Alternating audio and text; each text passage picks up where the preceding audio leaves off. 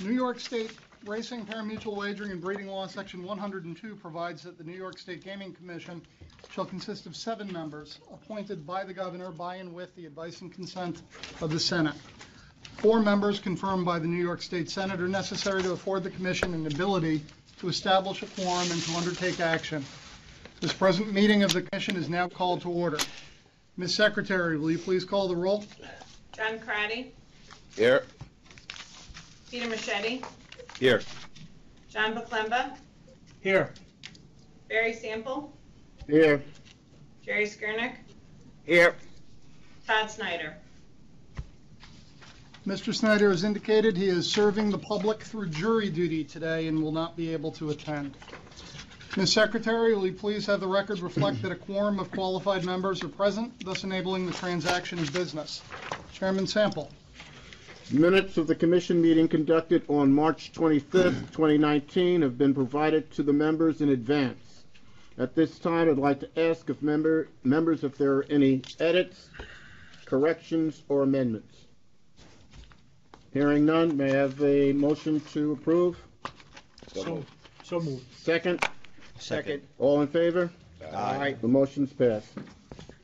Rulemaking will be our next item on the agenda. New York State Racing, Parimutuel Wagering, and Breeding Law 104.19 authorizes the Commission to promulgate rules and regulations that it deems necessary to carry out its responsibilities. To that regard, the Commission will from time to time promulgate rules and rule amendments pursuant to the State Administrative Procedure Act. Today, we have 3 items for consideration. Rob, will you please outline? Certainly. For commission consideration is the adoption of a proposed rulemaking to allow the treatment of thoroughbred racehorses with ultrasonic diathermy or other electromechanical equipment treatments until 24 hours before the scheduled post time of a horse's race. Commission Rule 4043.13 currently permits the use of such equipment on race day until 24 hours before the start of the race program. The proposed amendment, which has the endorsement of the New York Thoroughbred Horsemen's Association, authorizes the use of such equipment until 24 hours before each horse's scheduled post time.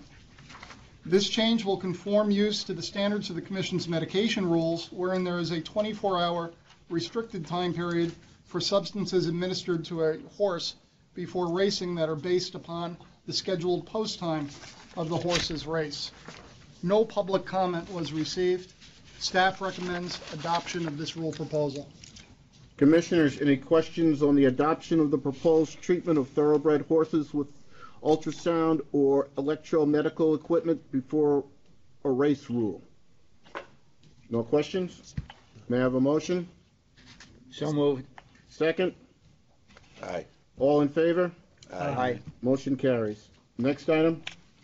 For commission consideration is the adoption of a proposal or proposed rulemaking to update the requirements for helmets and safety vests worn by persons loading horses into the starting gate or while mounted on a horse on the grounds of a thoroughbred racetrack. The proposal would update the applicable standards for protective helmets and safety vests. The necessity to revise and update our rules to industry standards was noted in Marsh Risk Consulting's Operational Risk Assessment Report, which was commissioned by the New York Jockey Injury Compensation Fund. In addition to updating the standards for helmets and requiring the starting gate or crew gate to wear helmets, the proposal also increases the maximum weight of the safety vest from 2 pounds to 4 pounds to permit newer vest models that provide enhanced safety. No comments were received. Staff recommends that the Commission adopt this proposed rulemaking. Any questions on the adoption of the proposed jockey safety helmet and vest rule? Hearing none, may I have a motion? So moved. Second? Second. All in favor? Aye. Motion carries. Next item, please. For Commission consideration is the adoption of a proposal that would amend the Commission's rules regarding multiple medication penalties to conform with the new National Model Rule Standard. As you may recollect, the multiple medication penalty system was one of the 4 components of the National Uniform Medication Program proposed by the Racing Medication and Testing Consortium and approved as model rules by the Association of Racing Commissioners International. The ARCI MMV model rule was revised in 2016 because most states had found the original rule either too strict and controversial to adopt. Accordingly, a revised MMV rule was approved by ARCI in December of 2016. Since that revision, almost every state that had adopted the original MMV system has amended its rules to the revised MMV. 16 states have adopted the MMV system: Arkansas, Delaware, Indiana, Maine, Maryland, Massachusetts, Michigan, Montana, New Jersey, Pennsylvania, Virginia, Washington, and West Virginia have all adopted the revised MMV system. The only states that maintain the original MMV system are New York, Colorado, and North Dakota. Under this proposal, the Commission would impose a minimum license suspension after the occurrence of an equine drug rule violation in New York, when the Commission determines that the offender meets the criteria to be considered a habitual or persistent violator. The proposal assigns, in section 4045.3, a specific number of points for each type of equine drug violation, whether committed in New York or elsewhere. A drug that has a very high potential to affect race performance and no therapeutic reason to be given to a horse, for example, would be assigned the most points.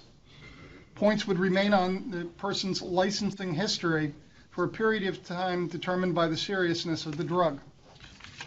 A minimum mandatory license suspension is assigned in section 4045.4 based upon the accumulation of such points within a specified time period. The minimum mandatory penalty enhancement would be 30, 60, 180, or 365 days, depending upon how many points have accumulated against the licensee. A penalty enhancement would also apply for only the most serious or persistent equine drug violators. The minimum penalty enhancement rules were designed to ensure that every state imposes a mandatory minimum penalty whenever a horse person, typically the trainer, reaches a certain level of multiple equine drug violations. The proposed amendment is intended to conform New York's rules to changes in the national model rules adopted by the ARCI. While no public comments were received during this rulemaking proposal, staff believes it's relevant to mention that when ARCI adopted its revised model rule, they received 4 comments, 2 of which were from New York entities: the New York Racing Association and the New York Thoroughbred Horsemen's Association, both of which supported the revisions. Staff recommends adoption of this rule proposal. Commissioners, any questions on the adoption of the proposed amendment of multiple medication violation penalty enhancement rule? Hearing none, may I have a motion? So moved. Second? Second. All those in favor? Aye. That's 3. Those opposed? Nay. Nay. 2. Motion carries by a vote of 3 to 2. And those voting in the affirmative were Commissioner Skernick, Commissioner Crotty, Commissioner Poklemba. In the negative, Commissioner Machete, and myself. Okay. Next item. Next item on the agenda regards Del Lago, a commercial casino licensee. Lago Resort and Casino LLC, doing business as Del Lago Resort and Casino, submitted a written petition on March 22, 2019, seeking to reduce the number of their operational slot and table assets below the minimum detailed within Exhibit 1 of their gaming facility license. The stated purpose of the petition is to remove underperforming slot and table game assets and to maximize the efficiency of asset utilization and patron opportunity without negative effects on patron experience, facility employment, or state revenue. An evaluation of the request was undertaken by the Division of Gaming, which considered the effect of the petitioned levels on capital investment made, facility employment, and revenues to the state. Additional considerations of enhancing facility stability, eliminating inefficiencies, reducing operating expenses, and the potential effect on the patron experience were also undertaken. Staff found that the capital investment made exceeded that which was required, that slot utilization data illustrated an overabundance of slot assets exposed for play, that a proposed reduction of slot assets would have no negative impact on the state gaming tax revenue, and that there would be no negative impact on the employment levels. Staff also reviewed the proposed reduction of table games and found no evidence that since opening, Del Lago ever reached 80 tables in operation, and that the proposed reduction in tables should have no associated state revenue impact either. Accordingly, staff recommends approval of an amended gaming facility license Exhibit 1, Item 5, to reflect the requested slot assets of 1,650, tables of 80, including 14 poker tables, conditioned on the monthly submission of various written reports detailing, among other things, that the results of the proposed floor amendments and that the reports list relevant data including slot utilization percentages, win per unit per day, table gaming employment levels, and changes in measurable efficiencies gained as the result of the proposed floor amendment. If approved, staff also seeks the authority to conform the operating certificate issued to Del Lago Resort and Casino LLC to the new license conditions.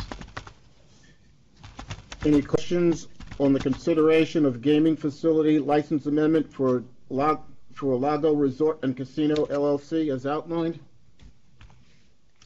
No questions? May I have a motion? So moved. Second? Second. All in favor? Aye. Motion carries. The next item are 3 adjudications that we have on the agenda for today. Rob, could you start with the first one? Sure. On September 27th, 2018, the Bureau of Licensing denied the application of Corey Yulin for an occupational license to work as a cook at the Empire City Casino at Yonkers Raceway. While applicant Yulin had disclosed certain criminal convictions in his application, the results of the required federal and state criminal fingerprint history revealed additional undisclosed convictions. When the applicant was given the opportunity to resubmit his application, he again failed to disclose the additional convictions. Accordingly, his application for license was denied. Mr. Yulin requested a hearing, which was conducted on November 30th, 2018. The hearing officer submitted a report to the Commission Secretary dated February 11th, 2019, recommending that the license denial be upheld on the grounds of Mr. Yulin's criminal history, but not on the basis of his failure to disclose convictions. The Commission considered this matter at a meeting conducted pursuant to the judicial or quasi-judicial proceedings exemption of New York Public Officers Law, Section 108.1. The Commission duly deliberated and considered this matter and determined upon a 5-0 vote to uphold the hearing officer's report, but modify to add the grounds based on non-disclosure. Next item. Thoroughbred horse Wildcat Bell competed in and won the 5th race at Aqueduct Racetrack on February 8, 2018. Following the race, the stewards determined that Wildcat Bell had run 2 pounds less than required by the conditions of the race. Accordingly, the horse was disqualified and unplaced. Horse owner Ben Mondello challenged the disqualification and requested a hearing, which was conducted December 13, 2018. The hearing officer submitted a report dated February 19, 2018, recommending that the decision of the stewards to disqualify the horse, reorder the finish of the race, and determine purse money according to the reordered finish be upheld. The Commission considered this matter at a meeting conducted pursuant to the judicial or quasi-judicial proceedings exemption of New York Public Officers Law, Section 108.1.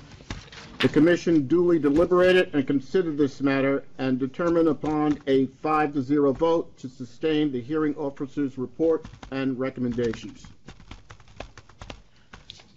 On January 25, 2019, the Bureau of Licensing issued a notice of license suspension and ordered the immediate temporary suspension of the license agent, the sales agent license of Zara Convenience Deli and Grocery, Inc., which conducts business at 7820 101st Street in Ozone Park, Queens. The notice informed Zara that the suspension was for a failure to remit funds due to the state lottery. The notice stated that unless the suspension could become a revocation, unless Zara requested a hearing. Zara requested a hearing, which was conducted on March 21st, 2019. The hearing officer submitted a report to the Commission's secretary dated March 25th, 2019, recommending that the license be revoked and that the period from the date of suspension to the Commission's decision be a suspension of the license. The Commission considered this matter at a meeting conducted pursuant to the judicial or quasi-judicial proceedings exemption of New York Public Officers Law, Section 108.1. The Commission duly deliberated and considered this matter and determined upon a 5-0 vote to sustain the hearing officer's report and recommendation. I think that concludes our adjudications for today, and the next item on the agenda is old business. So there's two items of old business that should be discussed. The first is on January 28th, 2019, the Commission unanimously adopted a proposed rule that would add flexibility to the thoroughbred claiming price rule on a case-by-case basis for all or a portion of a race meeting, while requiring the track to meet increased requirements to ensure the competitiveness, soundness, and safety of the horses that enter such races. While Chairman Sample directed the State Equine Medical Director, Scott Palmer, to carefully examine each request and for staff to report back at the May meeting regarding the effect of the rule, I can offer a few preliminary observations following the close of the Aqueduct Winter Meet, which ended on March 31st. As you are aware, the Office of the Equine Medical Director worked with NYRA veterinary staff to establish new required levels of equine health and safety scrutiny. At a functional level, these protocols supplemented the existing horse examinations, which were intended to ensure increased attention to horses with certain characterized risk in certain types of races. The additional protocols require identification of at-risk horses using methods beyond the standard pre-race routine. During the required pre-race examination, a NYRA regulatory veterinarian is also required to secure information regarding the horse health and fitness. Finally, a supervising NYRA veterinarian must undertake an additional physical examination as necessary based upon the information secured and upon review of historical findings prior to the pre-race inspection. The director of the NYRA's veterinary department or the chief examining veterinarian is required to send a horse with abnormal clinical findings of sufficient concern discovered during any of the above mentioned inspections to be evaluated with diagnostic imaging such as ultrasound, radiography, or other advanced imaging if the nature or severity of the abnormality is not able to be determined by observation and clinical inspection alone. Such horse, of course, will also be scratched. Following the rule's effective date, the first race was run under the new protocols on March 9th, 2019. During the balance of the Aqueduct meet, NYRA carded 11 races with enhanced first-to-price ratios. Some 80 horses were entered into these races. 7 were scratched pre-race. There were no catastrophic injuries evident in any of the races. However, one horse was eased and walked off. This horse had since been entered and finished another race without significant incident. Dr. Palmer, who's with us today, is planning on making a more refined analytical presentation at our next meeting. Doctor, do you have any comments? I would just say that I'm very, very pleased with the performance of the NYRA regulatory veterinarian group and the additional scrutiny they provided. I think that the fact that they scratched 7 horses out of approximately 80 entries in this period of time indicates they're doing their due diligence, and I'm very comfortable with the process. And I think also the fatality rate at this Aqueduct meet this year was 0.88 per thousand. Last year it was 1.5. So we've got some terrific progress in that area as well. I know you're planning on a more formal presentation at our next meeting, but do any of the members have questions for Dr. Palmer while he's with us today? No? Okay, thank you. Next item is Santa Anita. Yeah, the other piece that I would like to talk about is Santa Anita. Last month, Commissioner Crotty requested the staff analyze proposals advanced by the Stronach Group for Santa Anita Park and Golden Gate Park to determine whether the Commission should consider undertaking similar initiatives. Before I begin, I want to note that since our last meeting, a coalition of thoroughbred racing associations and organizations announced a new initiative wherein all committed to phasing out the use of Lasix beginning in 2020 and eliminating the use of Lasix in stakes races at their tracks beginning in 2021. Under the new initiative, beginning in January 1st, 2020, 2-year-olds would not be allowed to be treated with Lasix within 24 hours of a race. Beginning in 2021, the same prohibition would extend to all horses in stakes races at coalition racetracks. The coalition includes all tracks owned or operated by Churchill Downs, NYRA, the Stronach Group, as well as Del Mar, Keeneland, Lone Star, Remington Park, Los Alamitos Thoroughbred Racecourse, Oaklawn Park, and Tampa Bay Downs. With the Commission's permission, I'd like to briefly walk through each of the dozen Stronach initiatives and compare with what occurs here in New York State. Is that okay? Please. Yes. The Stronach initiatives can be broken down into 2 categories: general process-oriented changes and changes to medication use. Walking through the general changes, the Stronach Group will be increasing the time required for horses to be on site prior to a race. The Commission maintains ship-in barns where the horses are detained and observed before racing. The Stronach Group also proposes a significantly increased out-of-competition testing program. The Commission, of course, has an out-of-competition program of our own. The Stronach Group is now requiring regular review of their racing surface, retaining the University of Kentucky's Mick Peterson, an expert on racetrack surface testing. The Commission consults with Dr. Peterson on an as-needed basis. For instance, we consulted in 2018 regarding the Finger Lakes and Saratoga surfaces. The 4th item in the general category, the Stronach Group intends to invest in diagnostic equipment to detect pre-existing conditions. On the Gaming Commission side, while we don't have any diagnostic equipment, we do note that Cornell University's College of Veterinary Medicine operates the fully equipped Ruffian Equine Clinic across the street from Belmont Park. On number 5, the Stronach Group has proposed limiting the use of the crop. The Commission has significant limitations on the permitted use of the crop, and it actually, before the incidences at Santa Anita, had talked about exploring some additional alternatives to both the crop itself and utilization of the crop. It's an ongoing process that we're still studying. The last in the general category, the Stronach Group would like mandatory transfer of veterinary records to the new owner or trainer of a horse. The Commission, of course, requires disclosure of all corticosteroid joint injections to a claimant of any horse. Relevant to medications, the Stronach Group has imposed an immediate suspension on the race day use of anti-inflammatory, non-steroidal anti-inflammatory drugs. The Commission, of course, permits no painkillers within a time period where the drug may be efficacious. The Stronach Group has imposed a ban on the use of inarticular joint treatments 14 days preceding a race. The Commission does not allow cortico joint injections within 1 week of racing. The Stronach Group has also suggested strictly limiting the use of shockwave therapy. The Commission has such restrictions and does not allow working at speed or racing within 10 days after a shockwave treatment therapy. The Stronach Group also has suggested strictly limiting the use of anabolic steroids.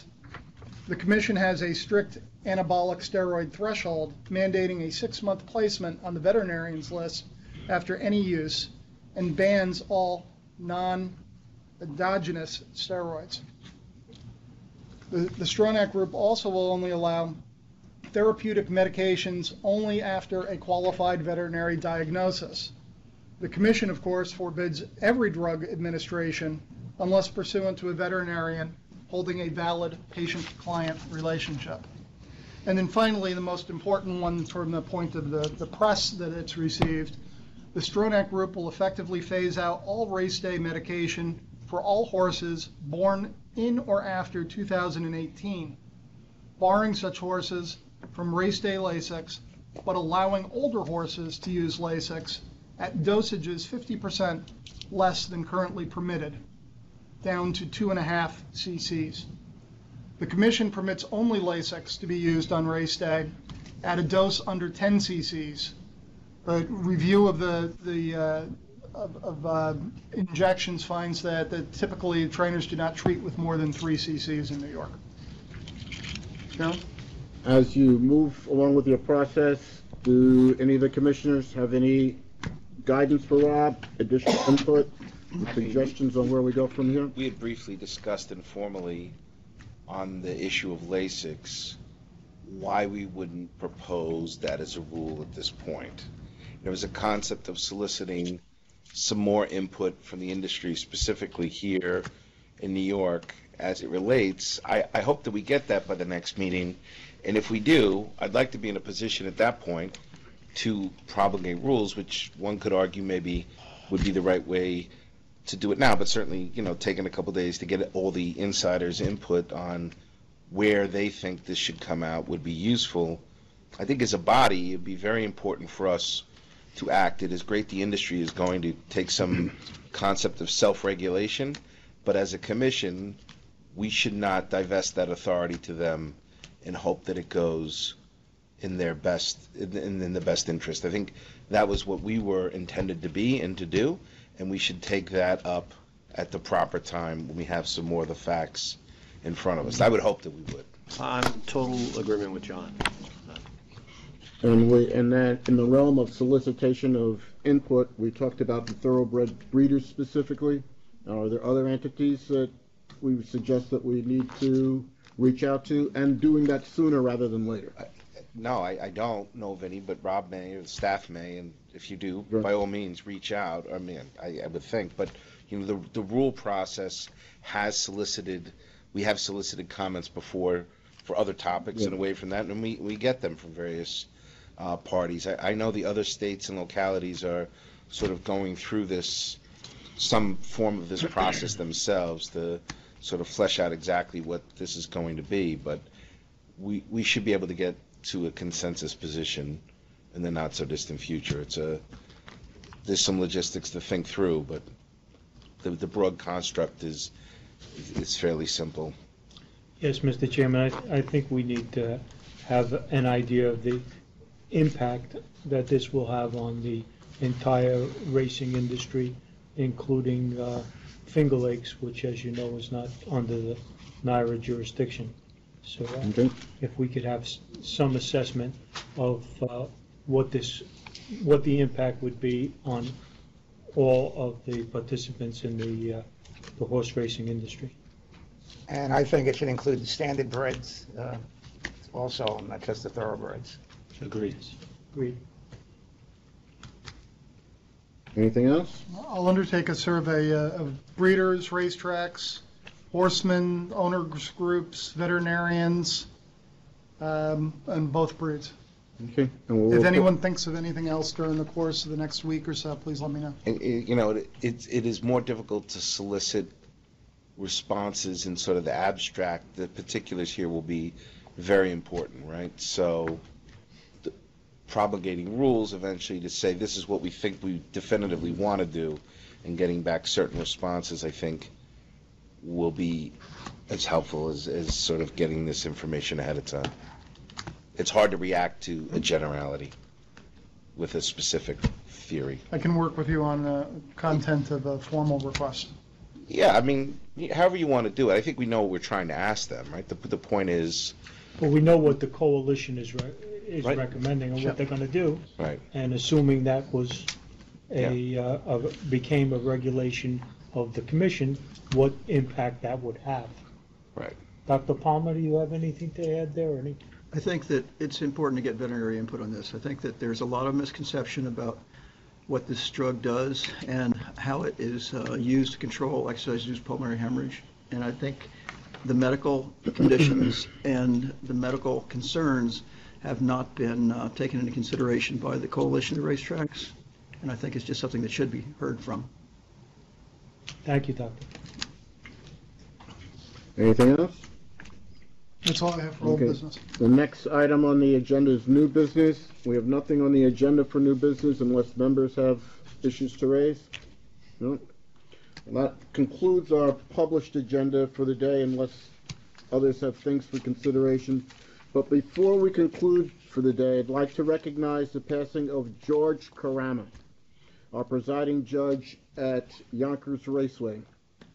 George was a longtime standardbred horseman who had a passion for harness racing. Prior to employment with the commission, George trained and raced horses. In fact, he once served as president of the Saratoga Harness Horsepersons Association. He came to the commission in 2012, serving as an associate judge at Saratoga before being promoted to presiding judge at Yonkers Raceway. He served with great dedication and distinction. We offer our condolences to his wife Joy and his son Brandon.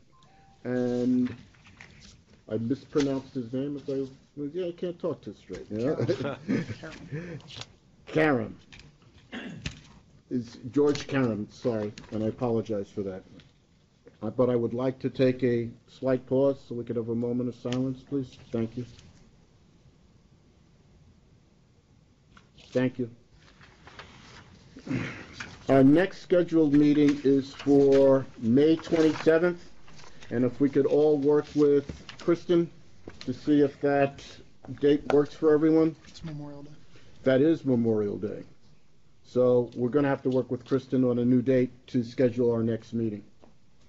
Okay? And hearing no additional issues or considerations, we adjourn our meeting for the day.